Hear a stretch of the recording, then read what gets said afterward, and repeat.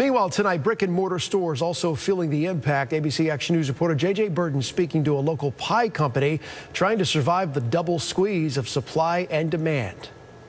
Like a well-oiled machine, you have the cake makers working on hundreds of chocolate cakes topped with Hershey Kisses. And these folks over here are getting the graham cracker crust ready for the cheesecakes and pies. And these two are packing everything up. Welcome to Mike's Pies. This March, it'll be 30 years. Owner Mike Martin says all of these recipes came from his grandmother. According to Mike, the demand for these sweet treats grow every year. That's why he moved their headquarters to this bigger warehouse over near Falkenberg Road. He says he's never really worried about the future of the business until the pandemic. He had to lay off half of the staff and cut back on orders. I've been in fear of closing. It's kind of emotional for me because, we've been doing this for so long. And just when things started to get back to normal, Mike's Pies got hit with a supply shortage on ingredients like wheat, berries, honey, soybean oil, and the all-important graham cracker crust.